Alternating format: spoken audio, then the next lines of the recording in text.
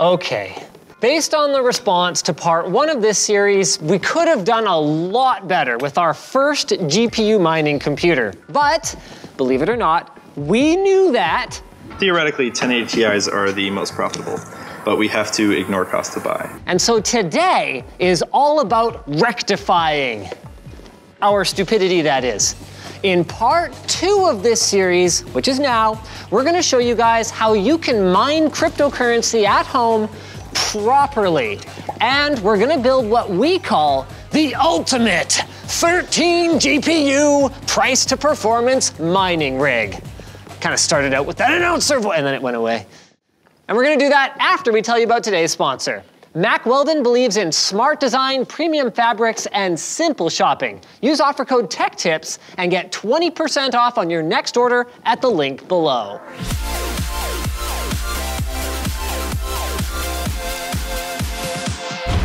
Part selection might not be thrilling, but it's the single most crucial part of building a mining rig.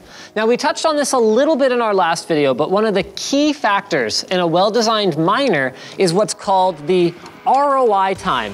That is how long it will take the hardware to pay for itself and start generating a profit. Now, our first machine would have taken, what? 5 years? Five years? But a well-designed miner should take closer to 4 to 6 months. Now, let's introduce the big star of this video, the motherboard. Most people will just jump on whatever is the cheapest 5 to 7 slot board available at the time. But ASUS's B250 Mining Expert, if you can find it in stock, lets us spend a little bit more on the board. And the reason that we can afford this is that we can save on system components that don't affect mining speed, like CPUs, RAM, and SSDs. Because even if we don't fill it up with the P106 or P104 mining cards that are apparently required for it to reach its full 19 GPU potential, 13 graphics cards is still about twice as many as a normal board. Now for our CPU choice, this is gonna be a little different from normal Linus Tech Tips. We're looking for cheap, cheap, cheap. So Coffee Lake is out of the question. What Jake's installing here is a last gen Kaby Lake where we'll find some better options like the Intel Celeron G3930, which for around 35 bucks US with a heatsink included is basically steel. Now, as for RAM, right now, similar to the CPU, basically we'd recommend whatever is the cheapest compatible memory that you can find from a reputable brand. At the time of filming, this ended up being some bare bones 2400 megahertz DDR4 from Crucial for just under 50 bucks. Okay, now we're getting into the tough stuff. It's no longer as simple as just buy the cheapest one you can find. Picking the absolute best GPU for mining would pretty much require a crystal ball, but that doesn't mean we can't make some educated guesses. So for users who are more limited by space, making the most of every PCIe slot by filling their rigs with 1080 Ti's for maximum raw power might make sense.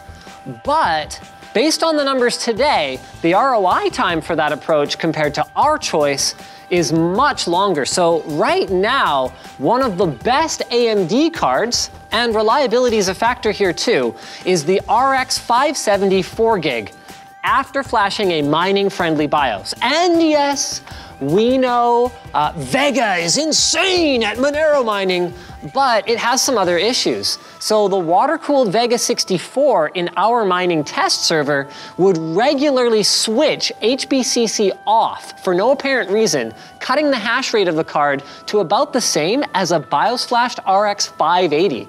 So it's not worth it to us for the extra cost and hassle at this time, even if we could find any of them in stock.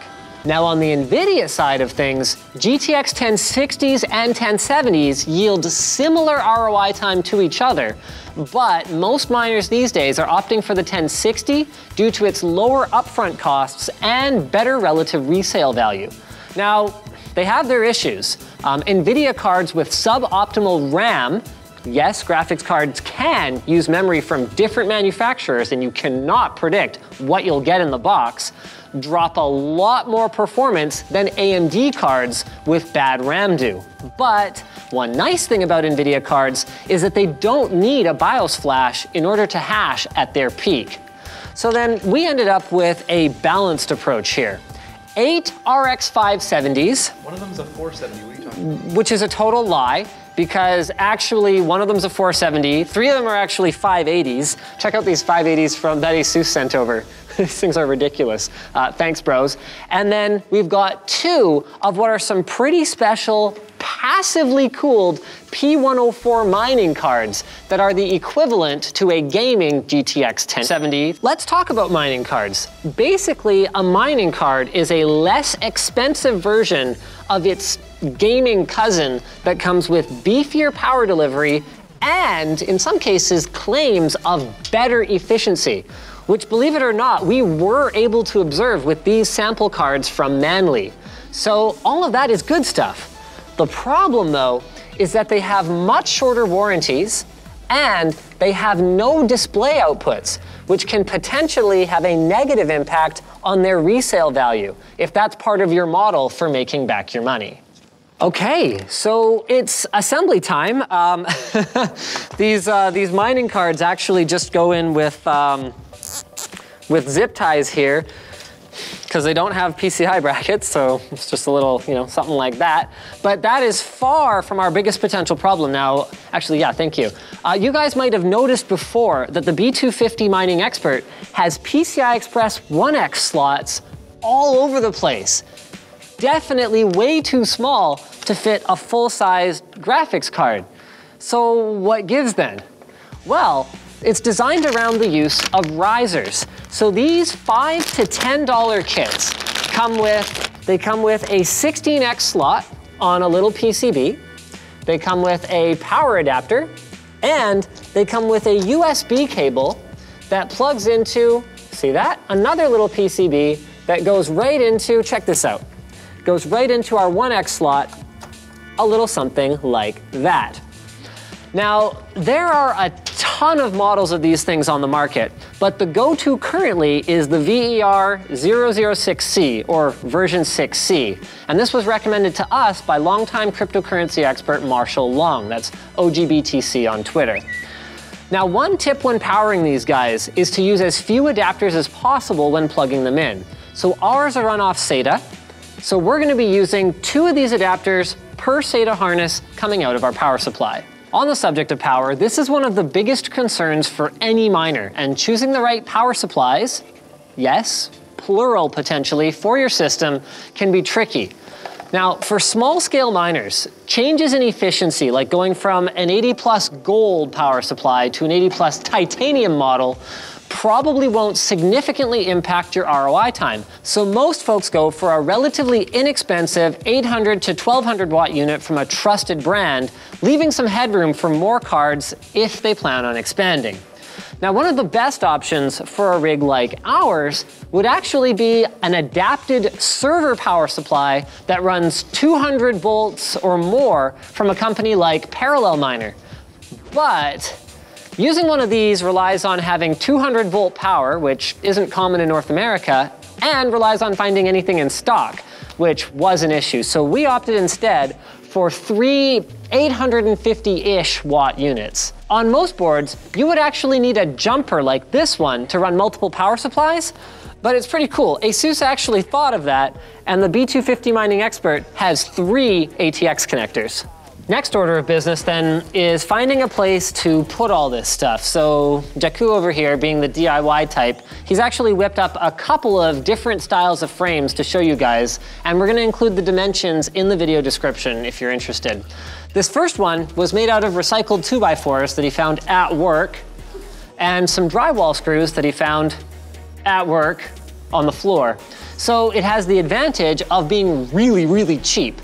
But it should be noted that we do not recommend having wood anywhere near a hot mining machine. And we think the additional cost of this metal frame made from 1x1 angled aluminum from the local hardware store is worth the better space efficiency and the lower weight. Though, again, you would want to improvise a non-wooden support system for your graphics cards.